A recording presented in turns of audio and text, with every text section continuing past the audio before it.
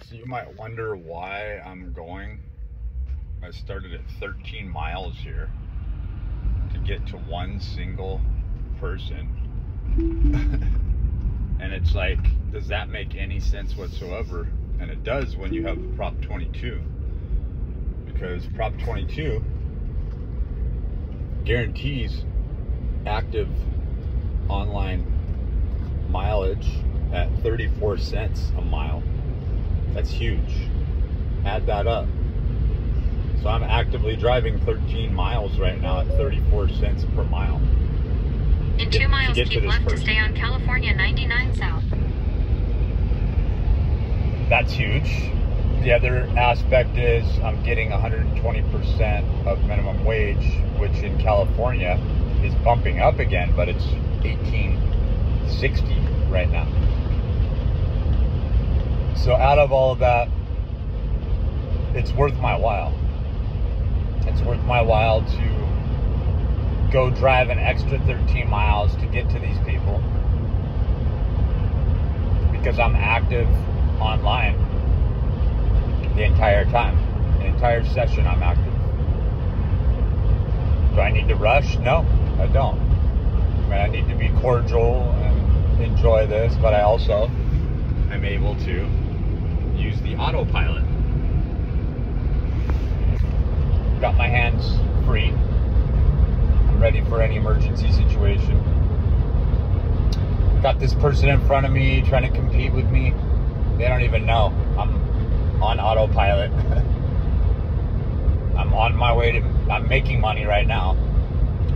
And so you have these people who live in this grand illusion of what they perceive, what they see from the surface. And then you have those who are actually in the process of doing. So this is a very rare video where I'm doing myself on a actual call. But $24 to $28 an hour, and this is approaching closer to $28 an hour with Prop 22. Keep left to stay on for doing something that seems redundant, superfluous, and yet it's not. Just being online, being active, and actively going toward a ride counts toward the Prop 22. And doing the high mile rides, well, do the math. I mean, I'm averaging $28 an hour by just going on this little excursion. So is it worth it to me? Absolutely. Am I only going to give in 5 hours today? Yeah. If I have the energy, I'll do maybe 8 hours. But either way, 5 hours averages out the same, you know?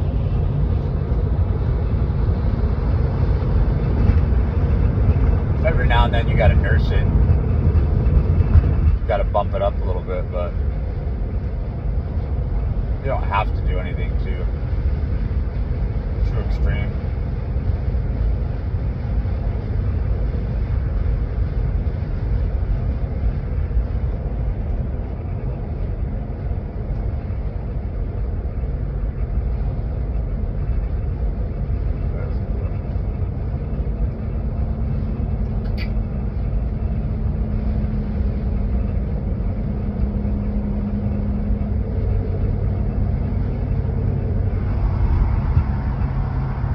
There's a gurney up there, and I was like, this person's having an attitude. Ego. Ego will kill you. Ego will destroy you. False ego.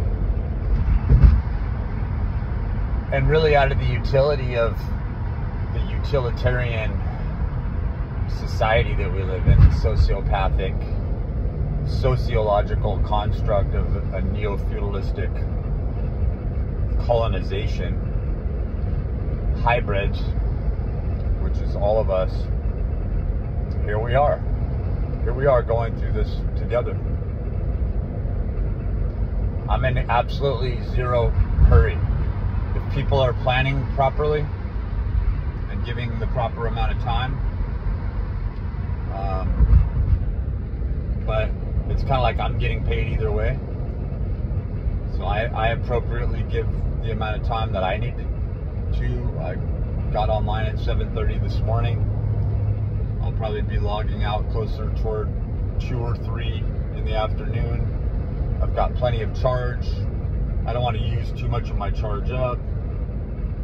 Just keeping the AC going is an extra added expense. And so things are doing really well, and you just have to do diligence and stick with it, you know. But yeah, we still got 3.5 miles before we're even to the exit that we need to get to.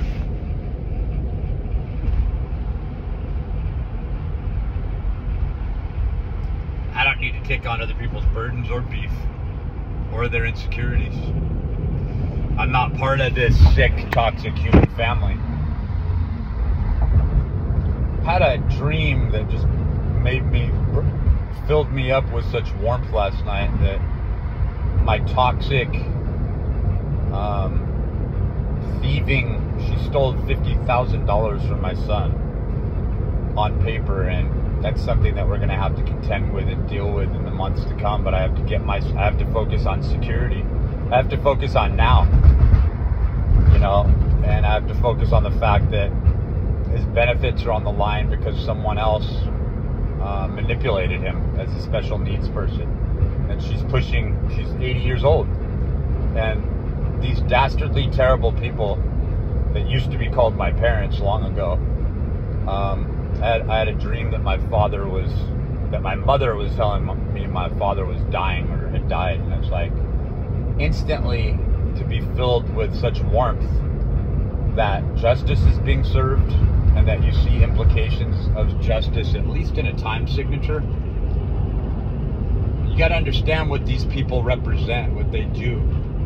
And, you know, I have total compassion for, in 2 miles, take when I see a carcass on the side of the road, I think that, 104. or I see an opossum dead, I realize those little babies are starving to death.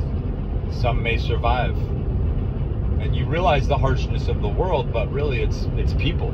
It's a person who ran over that possum. It's a person who decided to forego principles and sacrifice their children for a meager promise of, when you get into success, it's really security that you're after, but that somebody doesn't have the forethought or the philosophical understanding.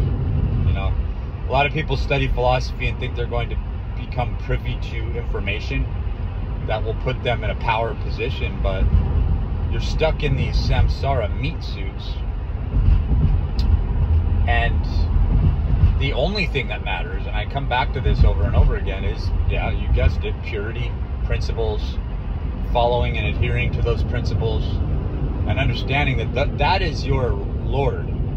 That is your God. Your God is purity. Your principles are your Lord. And wherever you may end up, that's who you are, you know? So as Jesus says in the Nag Hammadi, you know, everything must go back into its roots, and does. Well, you need to be connected to a different set of roots.